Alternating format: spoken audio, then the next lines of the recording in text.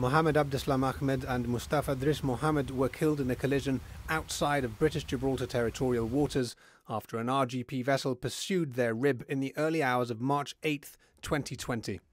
A verdict of unlawful killing means that the jury believe the RGP breached a duty of care to the crew of the rib and that death was a reasonably foreseeable consequence of the police boat's actions.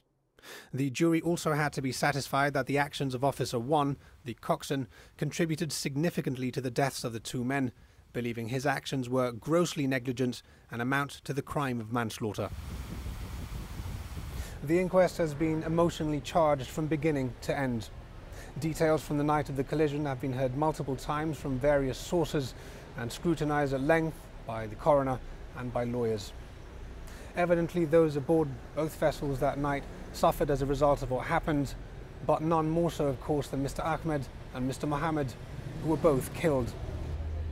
The family of the deceased have endured a challenging fortnight, struggling at times as they heard evidence and having to leave the courtroom on more than one occasion. Today, the coroner, Charles Beato, extended his condolences. He thanked them, the jury and all parties involved in the inquest, for their contributions. The jury returned its findings a little after 2 o'clock this afternoon, along with a list of recommendations for the RGP as well as protocol they believe should be adhered to during operations at sea. On the list, the jury recommended that police should not act autonomously when out at sea. They said crew on police vessels should wear body cameras and that patrolling vessels should be required to record all data of their movements. The jurors called for night vision cameras on board and also recommended that markers be used to clearly delineate the perimeters of British Gibraltar territorial waters. Over the course of the inquest, Christopher Finch has represented the interests of the deceased.